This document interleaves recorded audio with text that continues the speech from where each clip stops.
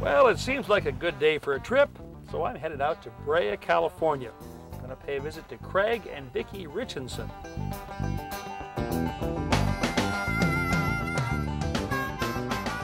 Vicki serves sons Kevin and Kyle their morning meal at the table, but the family dreams of breaking bread around a cozy breakfast nook. Right over here is what we're looking at. In this corner? Mm-hmm. So this is going to be L-shaped? Right. L-shaped. Oh, Exactly. All right. Any other features that you'd like to incorporate into this? What we'd really like to have also is some storage for the games and the art supplies that may be under the benches that they could put their stuff in. So a hinge seat of some sort. Exactly. With that in mind, we sketch out the look of the nook. So these are the dimensions of your corner here, 3 by 5 feet. That's kind of what I'm thinking here. Pretty basic, a little curved end on here like this. And then these lids right here will hinge on the back side and will lift up from the front. I suggest that Craig and Vicki measure a comfortable chair to determine the proportions for their new bench. 16 inches deep. And 18 inches tall. Okay, that'll work.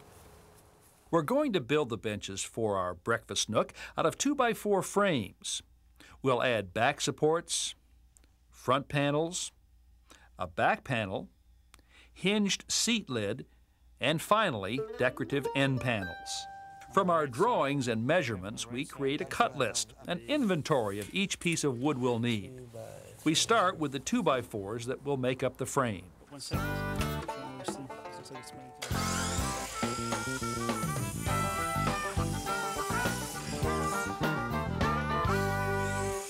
With all of our wood cut to size, we're ready to begin assembling the frame. We lay out the pieces for each section of the base, starting with the bottom. Then apply glue to the joining surfaces and attach them together using long screws, which are deeply countersunk.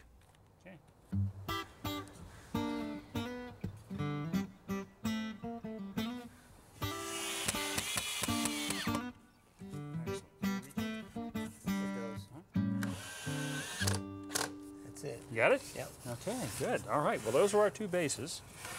Well, we've finished our frames. Now we're going to cover them with this material right here, 3/4 inch thick MDF, or medium density fiber board. We'll be cutting this with a circular saw, and we've set it up so that it's sitting on 4 2 by 4s. You can see the ends of them sticking out right here. The reason we've done that is so that when the saw finishes the cut right here, these won't move, pinch, or bind the blade.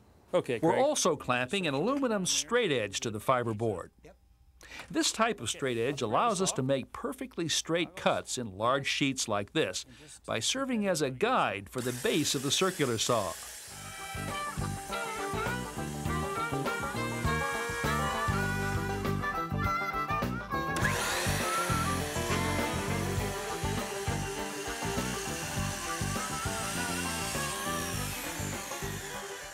Okay, and that will be the back. Nice cut. With all of our cutting complete, we move indoors for assembly and installation. Clamp these together.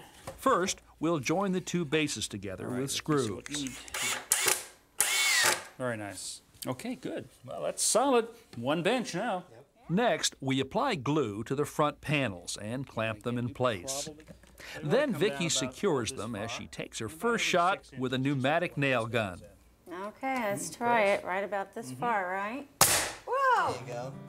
It's the next best thing to riding in a convertible. Up she goes. There we go. Now it's time to attach the 2 back supports. Once again, Craig and Vicki apply glue to the surface.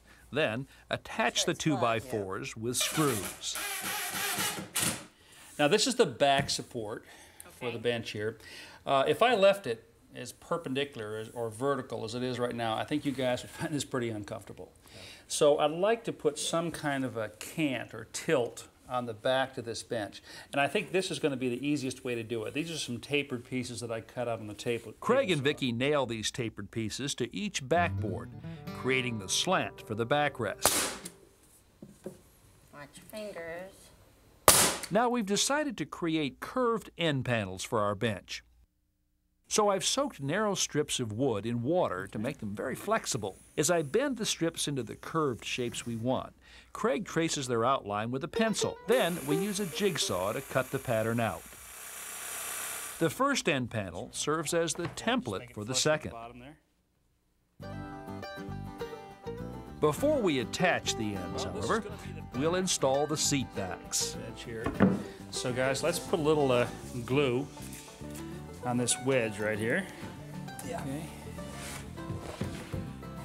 Okay, get, with yeah. those fingers. Now we're ready for our end panels. Right, Craig, we're ready to put our end piece on right now. So let's lay this. Then a piece of trim on the top, Should sit right on the top. and we're finally ready to install our hinged seat lids. This is a piano hinge. This is how we're going to attach the top. So Vicki, kind of. We first attach the hinge to the lid, and then attach the lid to the base. Attaching this piano hinge to the. Usually try to get just a couple of screws in first, and then test it. Just drop that down, see if it fits. Perfect. Craig and Vicki finish installing the screws in the piano hinge, and their new breakfast nook is almost done. The Richardson's new breakfast nook not only fits well in their corner, but it will fit a lot under the seats as well.